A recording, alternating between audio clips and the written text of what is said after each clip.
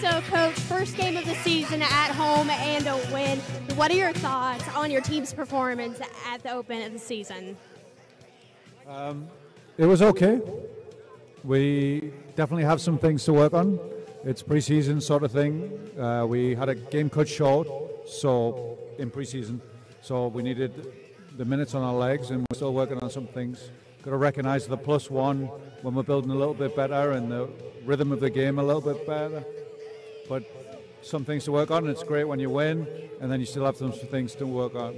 It's confusing.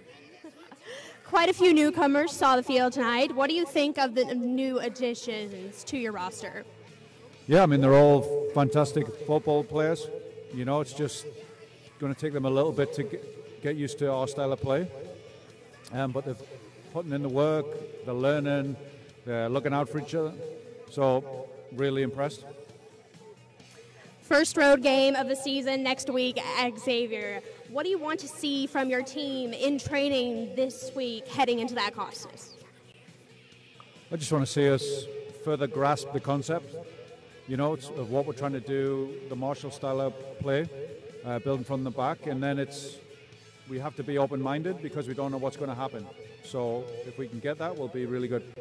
That's all, Coach. Thank you so much. Thank you.